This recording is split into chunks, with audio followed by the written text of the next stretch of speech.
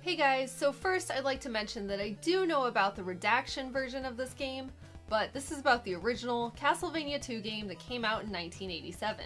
Now that I've got that out of the way, let's talk about my experience playing Simon's Quest for the first time. I love Castlevania 1 and Castlevania 3, but I've been scared of this one. I've always heard mixed things, and to be honest, I just didn't think I'd enjoy it, but I finally played it and I actually enjoyed it quite a bit. At first though, I'll admit that I was a bit whiny because I was approaching it in a, I'm gonna hate this mindset. I'm gonna hate this. Maybe not, but I probably am. But once I got the hang of the game, it was a different story. So the story takes place after you defeated Dracula in the first game, and pieces of his body are scattered everywhere. Gross, and you gotta collect some of them and carry them around with you. But I'll get to that in a minute. In this game, Simon isn't some lone ranger who keeps to himself, no. You have to actually talk to people. I don't like talking to people in real life, so why would I want to in this? Well, sometimes they say funny things, so it's worth it. But what the townspeople are really there for is to give you hints.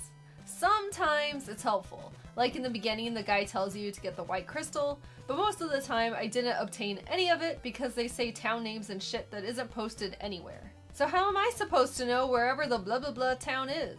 There's no signs. I mean, there are signs, but then again, I'm not an RPG person, so maybe that's a me problem.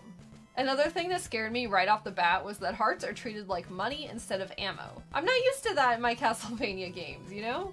Oh, and the whip power-ups, those too. Purchase a chain whip? Yeah. Oh, I don't have enough. Fuck. I was used to just whipping shit and bam, an upgrade. But it's actually not too bad once I got the hang of it. You just have to collect enough hearts and fight enough enemies to level up along with your whip. The whip upgrades are awesome in this game, and man, do you feel it. The flame whip is totally badass and just flat out destroys everything in one crack of your whip. But oh my god, does it suck at first fighting enemies with a shitty whip.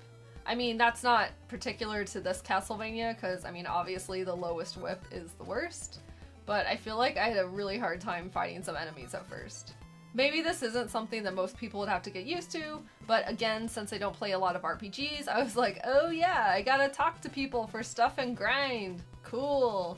One of the main things that blew my mind was unlimited holy water. I love using the holy water as a weapon in Castlevania 1 and 3, but in this one it works a bit different.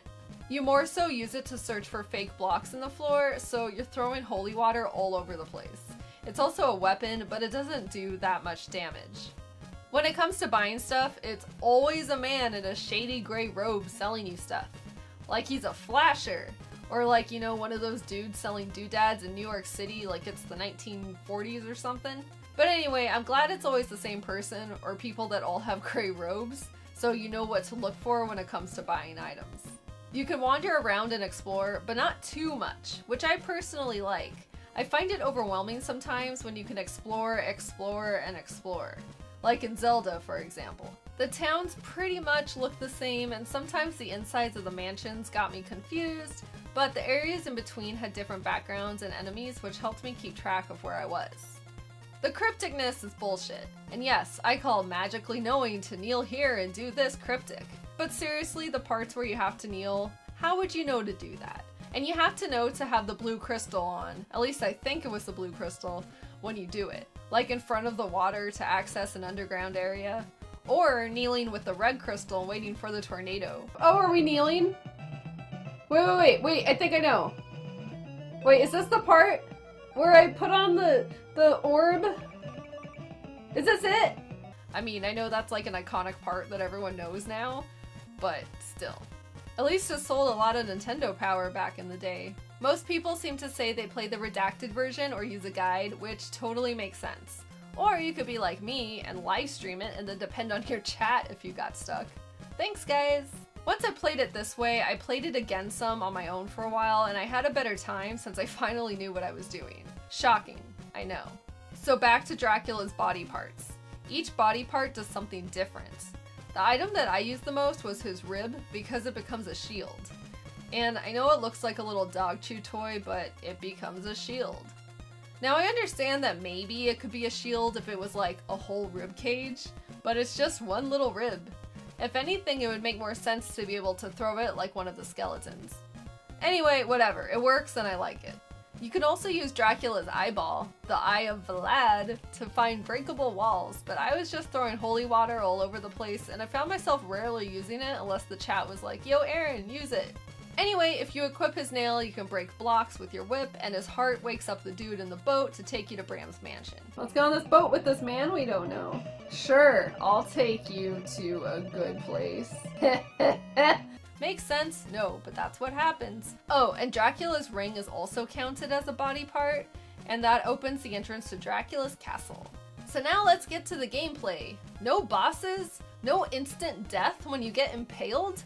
Is this really Castlevania? This might be hard to explain, but the gameplay itself isn't that hard. If anything, I'd say it's easier than the usual Castlevania games. You don't even have to fight the bosses unless you want a certain item. Well, in my experience, you do have to fight Camilla, you know, the giant head, but that's it. The enemies aren't that tough either. For example, there are no Medusa heads. Well, I mean, there's some floaty eyeballs and skulls, which I guess are this game's equivalent, and no flea men. Those tend to be the most annoying Castlevania enemies, so it was interesting not to see them. I will admit, the spider webs were pretty annoying. Not the spiders that shoot the webs, but the fucking webs themselves. They annoy me in Castlevania III too, but here I found it hard to hit them just right. In fact, for the longest time, I thought you couldn't do damage to them. In the beginning of the game, I also had trouble dealing with the werewolves when all you had is a shitty whip. Also, if you find yourself falling onto spikes, you don't instantly die. That felt strange. And that's just one of the surprisingly forgiving things in this game. Yeah, there's more! So when you die, they start you off right where you died. Not at the beginning of the level. Also, whenever you find a town's church, you can go in and heal yourself. It's awesome. Unless you find yourself in a godless town that lacks a church, then you're kinda screwed. What is hard though is the crypticness, and some of the mansions are a little easy to get lost in. At least I thought so. So because of this, I wouldn't exactly call this game easy. It's complicated. It's like hard, but not in the way that you would think. I thought the transition to nighttime would be more annoying than it was. Uh-oh, it's curse time! I got used to it rather quickly. I mean, yeah, it sucks when you're in the town waiting for it to be morning, but I just use that time to farm for hearts so I can level up and get more money to buy cool shit like laurels. Yeah, those make you invincible. Anyway, the enemies are harder at night, but once you're like level 2 and have a better whip, you're fine. Overall, once I got the hang of how to find secret rooms and how the overall layout worked, I didn't find it too bad. Whether you like it or not, it's an iconic game. How many times have you seen "What a horrible night to have a curse" on a t-shirt? It's bullshitty, but overall I enjoyed it. I really didn't think I would, so I'm a little shocked. If you're like me and enjoy the Castlevania franchise but have been hesitant about playing Simon's Quest, I'd say give it a shot, but use a guide. As always, thank you so much for watching, and be sure to check out some of my other Castlevania videos. See you next time, bye!